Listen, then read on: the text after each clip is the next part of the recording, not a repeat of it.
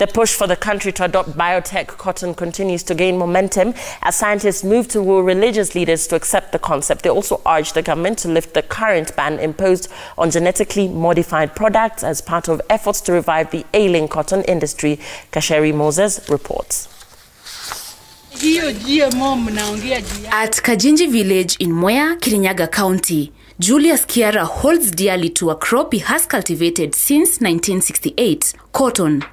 The 72-year-old farmer is among the very few left cultivating the crop, which is no longer profitable. This is a widespread problem for most cotton farmers in the country. The conventional cotton they grow has low yields, is vulnerable to pests like mealybug, and takes ages to breed. Wakati tulianza kulima, tulikuwa kulima wengi kama wakulima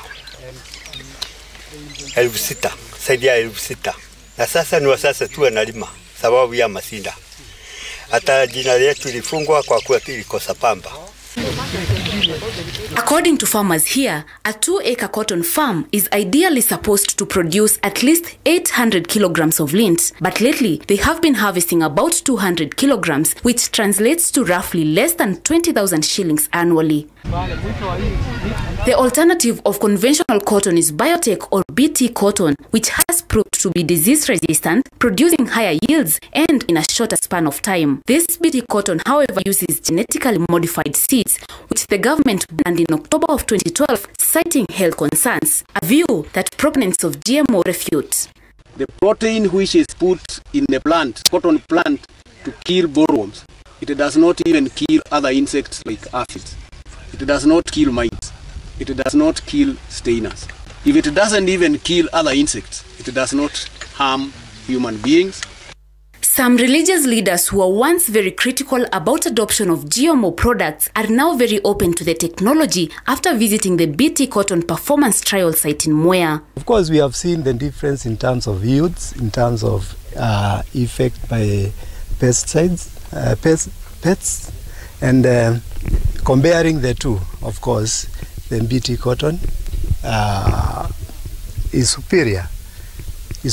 That's from what we have seen. With the revival of Rivertex Textile Company, the country now requires 10,000 bales of lint per year, which is very low compared to other manufacturing countries such as India, whose lint demand is 38 million bales annually. BT or GM cotton is currently under performance trial in different sites in the country, with farmers hoping that its positive results will persuade the government to lift the ban on GMOs. Kwa hivyo tafadhali serikali tufikirie kama tukipata hiyo mbegu, siona hata watu wengine watarudi kwa kilimo cha pamba. Should Kenya decide to adopt GMO cotton, production of textile products will go up, coming as a boost to the recently recommissioned Rivertex company. The move will not only cut down on imports, but also provide for one of the government's big four agenda, which is manufacturing. Kasheri Moses, Citizen TV.